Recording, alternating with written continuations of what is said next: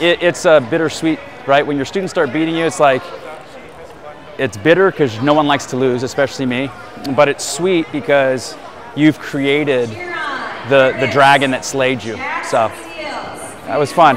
It's good. What we're doing has value in people's lives.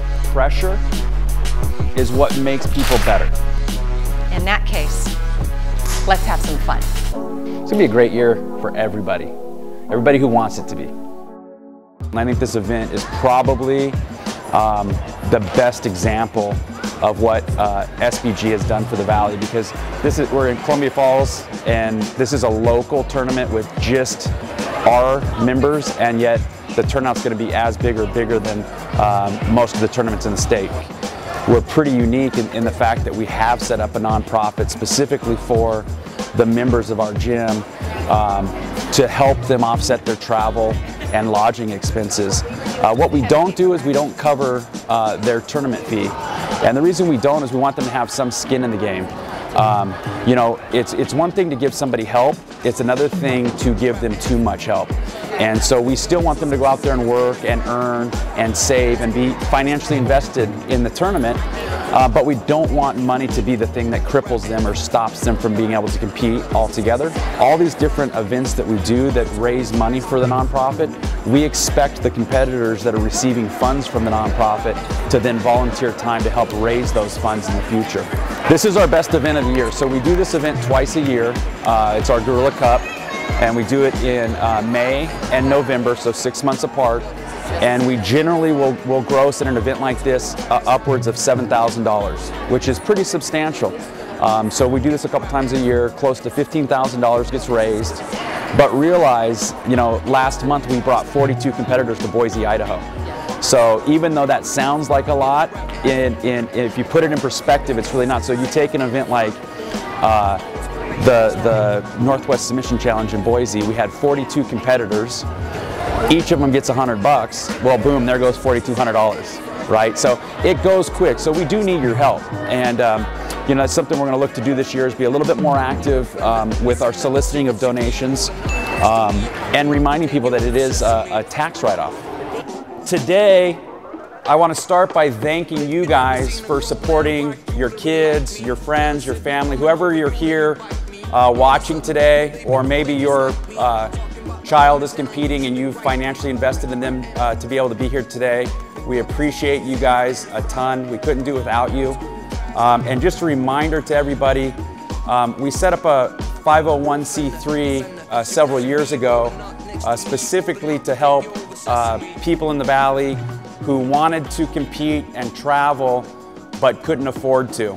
And the reason we did that is because when my wife and I started, some of the black belts that you'll see compete today were teenagers when I met them. And I remember specifically being on a trip with one of them, taking him to a tournament, and he said to me, "Hey coach, I've never been on an airplane before." And then he proceeded to tell me he had never been out of the state of Montana before. And that's when it dawned on me that, you know, not just the benefits of competing, but just the benefit of the exposure to get out and see other places, meet other people. There was a lot of value to that. And so at that point, my wife and I talked to our accountant and asked him what it would take to set up a nonprofit. And it was hard. It took a long time, actually. I know you'll have a hard time believing it, but the government works kind of slow. So it took about 6 months and a lot of money, but we got it set up. And since then, we've been able to raise a lot of money and give it back to the competitors to help pay for their travel and lodging. So everything that is made today goes back to the competitors through that nonprofit, whether it's the concessions or the bag tags out there, the entrance fees, the spectator fees, all of that goes back to the members of the gym to help give them those experiences that they might not have otherwise. So thank you guys for that as well. So you're welcome to sit at the edge of the mat quietly, take photographs, and then your guys' job is simply to not make excuses for your child. Half of them are gonna lose today, okay? Most of them will cry about it. I know it's tempting to give them a hug and say, "It's okay, honey, that other kid was just bigger than you," or "It's okay, honey, that other kid was a higher belt than you," or "It's okay," you know, and fill in the blank. It's tempting and it makes you feel good, it makes them feel good, but it's the wrong thing to do. So please don't make any excuses for your child today. If they lose, they lost because the other kid was just better than them today. It's not the end of the world. All I want you to ask them is, did you try your best? And if they tell you, I did my best, I just couldn't beat him, Dad, then you say, I'm super proud of you. That's it. Okay, no excuses today. Lots of hugs. And trust me, there's a bunch of you in the stands right now that don't have the courage to do what a lot of these little kids are gonna do, which is come out here and compete in front of a lot of people. And me and all my black belt coaches are gonna do that today too, to be an example to them. So all I want from you guys is just a ton of support. Be proud of your kids. Be, you know, if it's your husband, your girlfriend, your wife, whoever it is that you're supporting today, you should be very proud of the fact that they have the courage to do what they're doing today.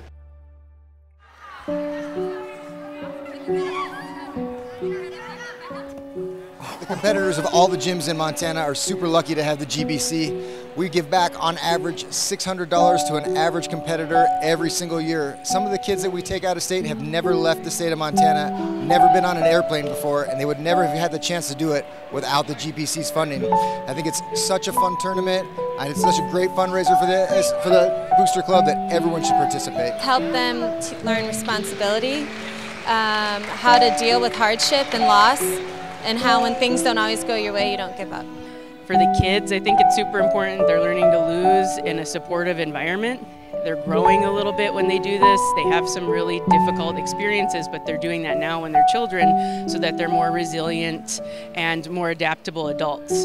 Thanks for the match. I enjoyed myself so much today, so thanks for everyone who competed or volunteered today. It takes a tribe to run this tournament, so thank you. This thing is awesome. I myself am an avid competitor, and today we brought 52 competitors here. This fundraiser helps us travel out of state to compete and represent what we do. Good job. Good match, guys. Jackson. Lots of good matches. Wait, can I go to the bathroom real quick? Nope. You had a lot of time to think about that. Okay, yeah, definitely hold it in for me, okay? We don't need to clean up on mat 3.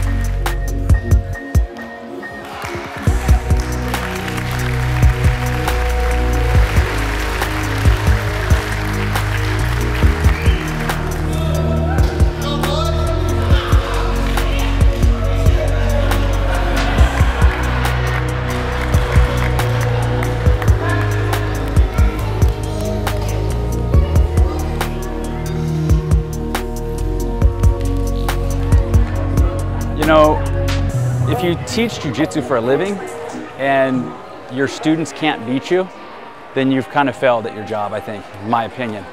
It felt good to me to, get out there in front of students, parents of students, people who pay me good money, who maybe put me on a pedestal sometimes that shouldn't. Or if they do, they should put me on a pedestal for reasons other than my ability to submit people. Because I think that's the least important thing I do for people. But so it was humbling. Gus was my first black belt from zero experience to black belt level. And so to have him bring students from his own school in Missoula, then go out there, perform well, beat me, it's bittersweet, right? When your students start beating you, it's like, it's bitter because no one likes to lose, especially me. But it's sweet because you've created the dragon that slayed you. So that was fun. It's good.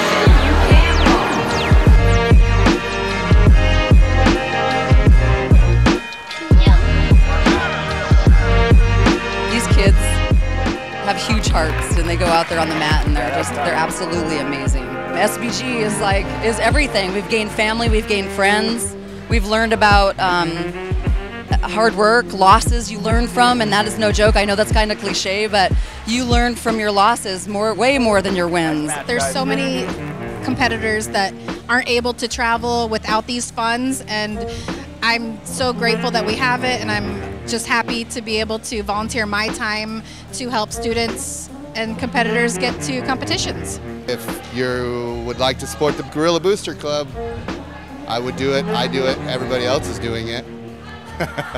We love the Gorilla Booster Club. It's really amazing, and we're having fun. This is an awesome program. We're out here in Columbia Falls, Montana for the Gorilla Booster Club, and we're raising some money so that people that want to compete can go and compete and do just that. Thank you, Gorilla Booster Club! Thanks, GBC. Thanks, GBC, for all that help. The thing that is special about it, that I like, is that you get to verse other people, and then you learn their skills if you lose from them, and then you can use that to win the next time.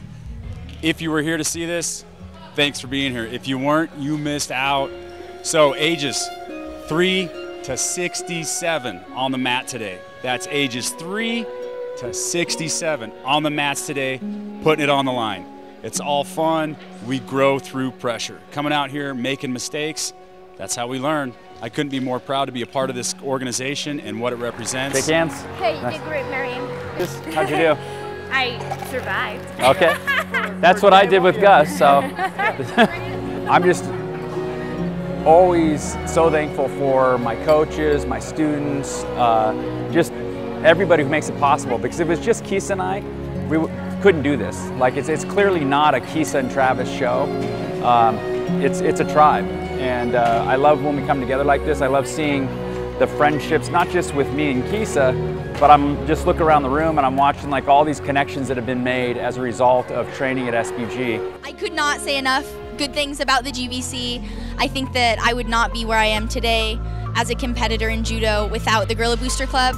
I'm able to travel all over the country from Pennsylvania to California, and in just 3 weeks, exactly, I have a countdown, I will be in Las Vegas for Senior Nationals, and I think that one of the main reasons I'm able to go so far with my judo career and reach my goals is because of the Gorilla Booster Club. So